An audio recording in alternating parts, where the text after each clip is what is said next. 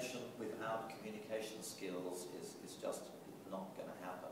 You've got to be a good communicator, and if you're not one, you've got to put it in a very high priority and spend a lot of time becoming a good communicator, because inventing the laryngeal mask was an absolute doddle compared with the agonizing process of trying to persuade a whole lot of totally different kinds of people what it was that you'd done and what you wanted them to do to help you to make it happen.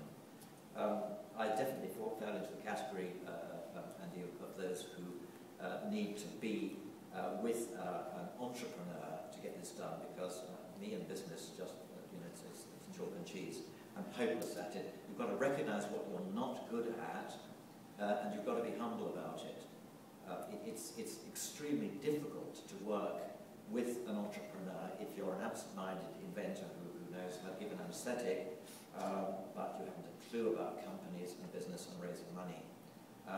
It's not easy to work with someone who has those totally different skills, and you've got to stick to it, so persistence is terribly important.